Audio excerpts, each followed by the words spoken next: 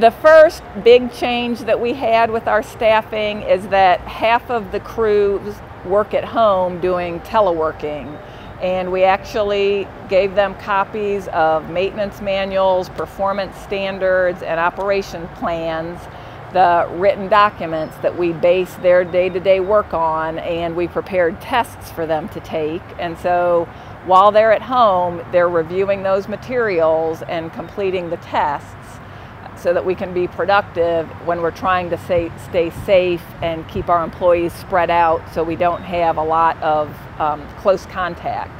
The crews that do stay and work, to the extent that they can do core maintenance, they are doing core maintenance. That's patching paved roads, grading and stabilizing gravel roads, ditching along roads, and mowing.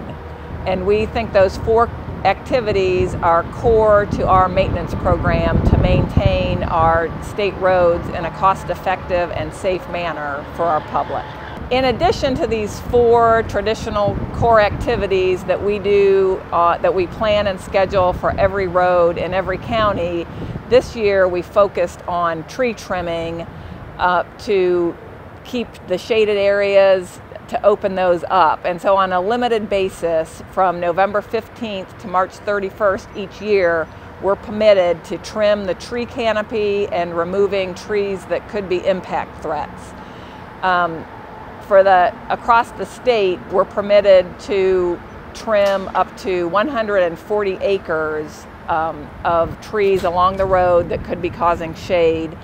And the problem with shady spots on a road is they stay moister, and the moisture decreases the strength of the road materials, and so they are impacted even more by the regular vehicular traffic that we have. So our county maintenance crews identify the locations in their county that they would request that they be able to trim the tree canopy. We aren't going to be able to do that every year if we have a normal or a harsh winter, but this year the crews weren't plowing snow all the time, so we did focus on additional canopy clearing this year.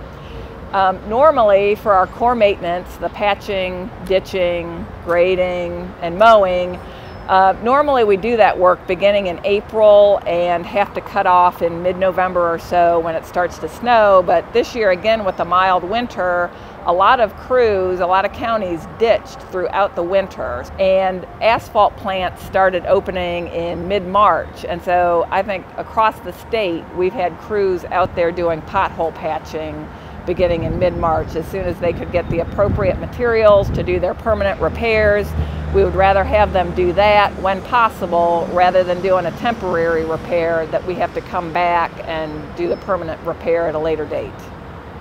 A good public servant, every day I look and I see that the hardworking people are paying taxes, and I'm a steward of that tax money.